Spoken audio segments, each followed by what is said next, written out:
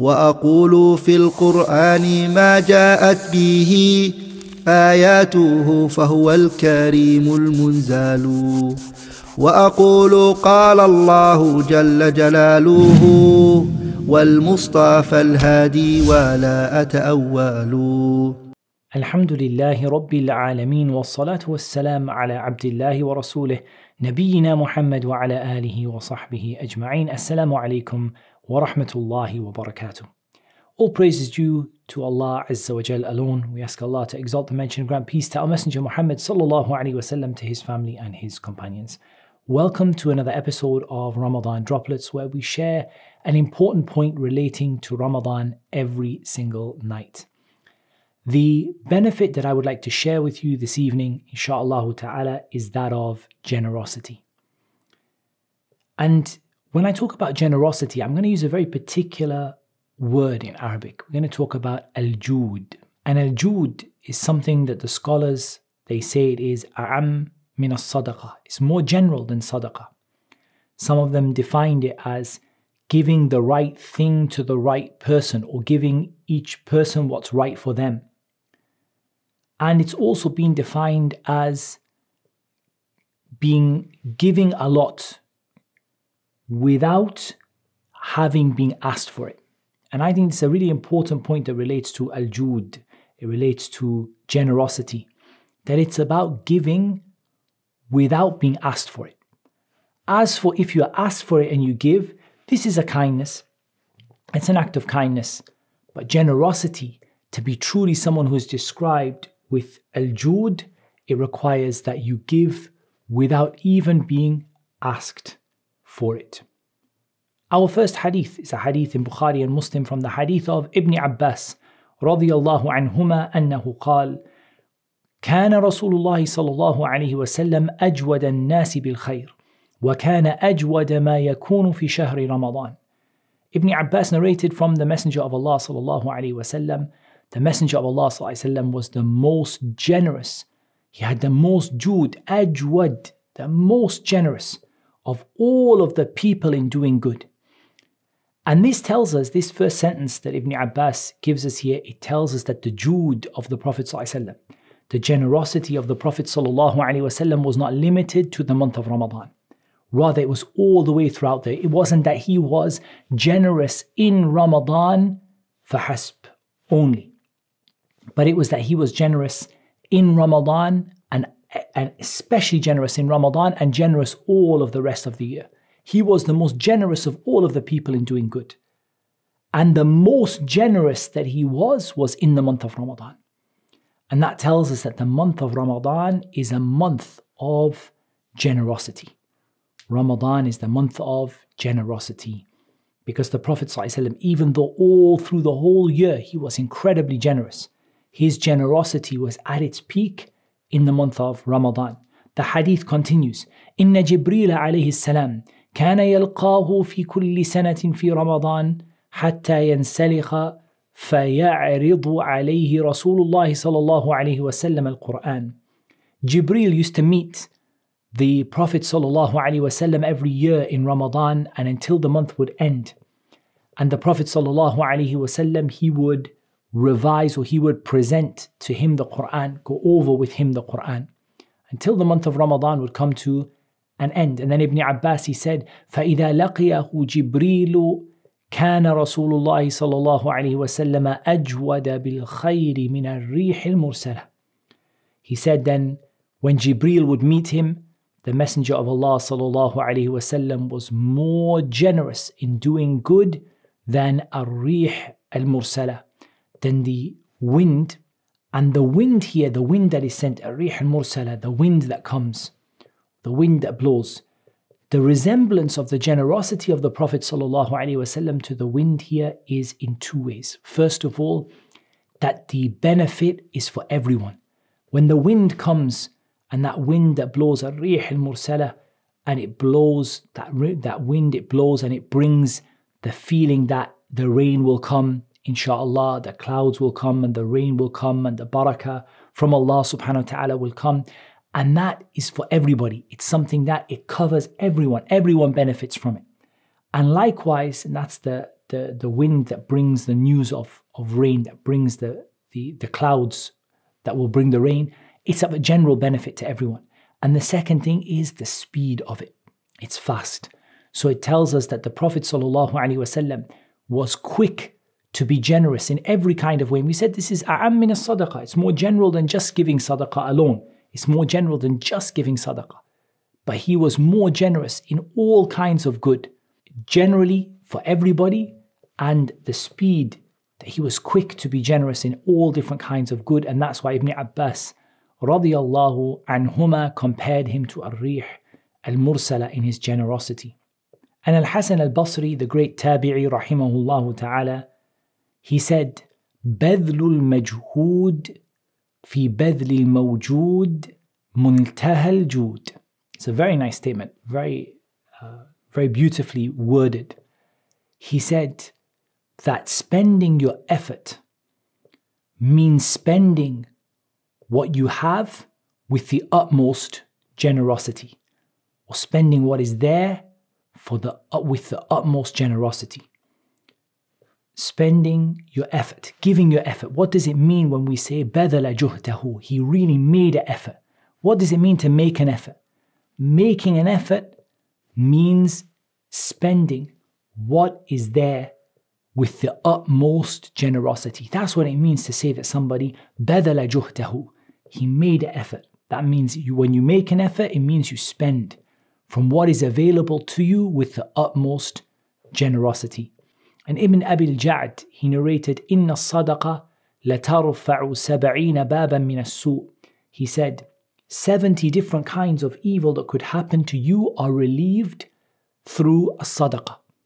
Now this is a statement of Ibn Abi al-Ja'd, rahimahullah ta'ala, but it's not something that is authentically reported as a hadith of the Prophet sallallahu alaihi wasallam. However, there is a hadith which testifies to it, and that is the hadith of Mu'adh radiyallahu an, in which the Prophet sallallahu alaihi wasallam said, "As-sadaqatu tudfi'u al-khati'ah kama yudfi'u al-ma'u an-nar." He said that charity puts out sins or wipes out sins like water puts out fire. And that's an evidence that charity is something that takes away calamities. It's something that removes calamities. It's something that removes problems and evil things that might happen to a person, that is relieved and relief is brought to them when they show that generosity. And for sure, sadaqah, even though we said al-jud is more general than sadaqah, giving charity is perhaps the greatest symbol of al-jud, of generosity. And Abdullah ibn Umar radiyallahu an, كان يتصدق بالسكر. He used to give sugar in charity. He used to give sugar in charity. And listen to the reason why Abdullah ibn Umar used to give sugar in charity. He used to say, سمعت الله يقول لن تنالوا البر حتى تنفقوا مما تحبون. He said, I heard that Allah said, you will not reach al-birr, you will not reach a state of righteousness until you spend out of what you love. وَاللَّهُ يَعْلَمُ أَنِّي أُحِبُّ السُّكَّرِ.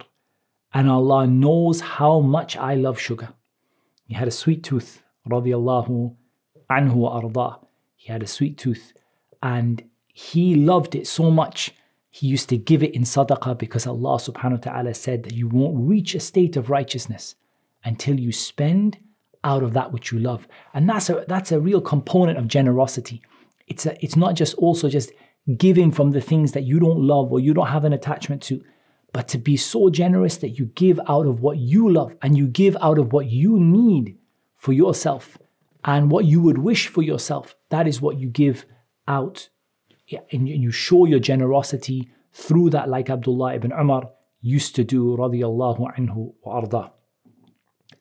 In Surah Al-Munafiqun, Allah Azza wa Jal said, وَأَنفِقُوا مِمَّا رَزَقْنَاكُمْ مِنْ قَبْلِ أَنْ يَأْتِيَ أَحَدَكُمُ الْمَوْتُ فَيَقُولَ رَبِّ لَوْلَا أَخَّرْتَنِي إِلَى أَجَلٍ قَرِيبٍ فَأَصَّدَّقَ وَأَكُنْ مِنَ الصَّالِحِينَ وَلَنْ يُؤَخِّرَ اللَّهُ نَفْسًا إِذَا جَاءَ أَجَلُهَا وَاللَّهُ خَبِيرٌ بِمَا تَعْمَلُونَ.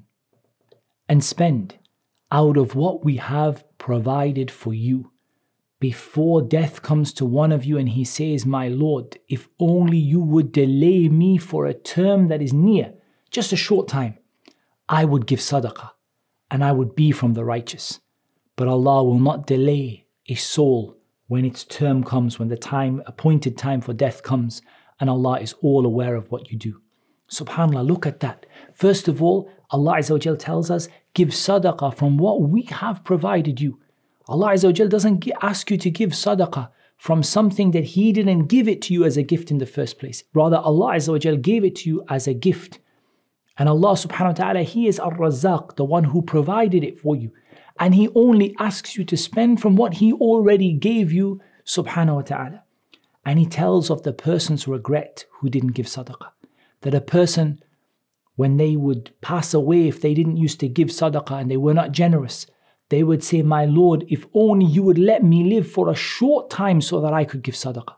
Look at what he said. He said, can I live for a short time so that I can do such and such an action or such and such an ibadah? The ibadah, the act of worship that that person wished that they could give and wished that they could do is to show that generosity by giving sadaqah. If you would only delay me for a short time, if you would only let me live a little while longer so that I could give sadaqah and be among the righteous. But Allah will not delay a soul when its appointed time of death comes, and Allah is all aware of what you do. And Al-Imam Al-Shafi'i, rahimahullah ta'ala, he said, أحب للرجل الزيادة بالجود في شهر رمضان. He said, I prefer or I love for a person to increase in their generosity in the month of Ramadan.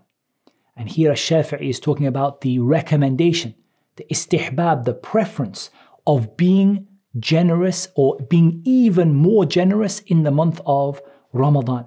So what was the reason why Imam Shafi'i saw this preference, that it's preferred for a person and it's recommended for a person to be more generous in the month of Ramadan, to go beyond their usual level of generosity, because generosity is something for the whole year round, but to be even more generous in the month of Ramadan?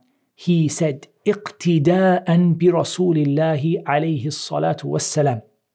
First reason, because you're following the guidance of the Prophet sallallahu alaihi wasallam, the Messenger of Allah sallallahu alaihi wasallam. That's how he used to be. So you're following his guidance. That's the first reason.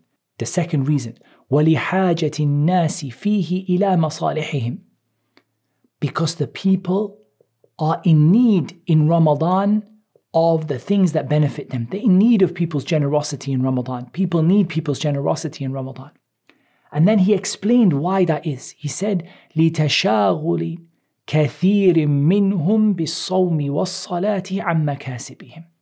SubhanAllah, look at the time that Imam Shafi'i lived in, rahimahullah ta'ala. He said, because so many people are so busy fasting and praying that they might not be giving as much attention to their work and their earnings. So they're more in need of the people's generosity in the month of Ramadan.